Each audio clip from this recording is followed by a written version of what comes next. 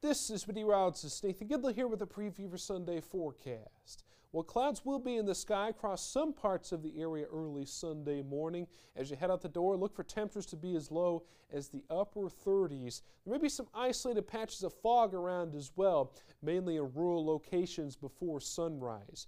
We'll see clouds decrease though throughout our Sunday morning, then into the afternoon. Look at this. Mostly sunny skies will be in place and high temperatures climb up into the mid-60s. Get outside and take advantage of the unseasonably warm air as we wrap up the weekend. It will be a bit breezy though. We could see some gusts up to 25 miles per hour at times. As we progress in the Sunday night, look for some clouds to return once again, and it's going to be a mild night. We only drop down to 51 degrees in Fort Wayne. Clouds will be on the increase and will be mostly cloudy then Monday morning.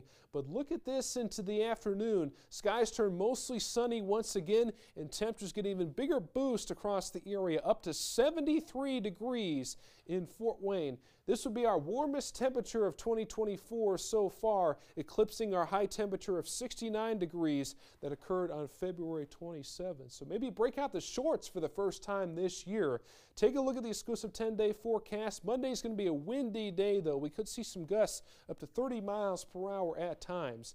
Now the warmth in the wind is ahead of a cold front that arrives on Tuesday. That'll bring us some scattered showers and storms and cool us back down. Highs back in the lower 60s on Tuesday, then 50s making a return on Wednesday.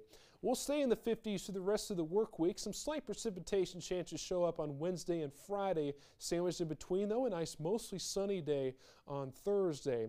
However, tracking some rain showers once again, especially by Saturday before we spring forward. We turn those clocks forward 1 hour Saturday night. We drop down into the 40s though for our high temperatures over the weekend, and we're set to stay there into the day on Monday with still some slight precipitation chances to track Sunday and Monday. We climb back up to the 50s on Tuesday, and we're dry at the end of the 10-day forecast.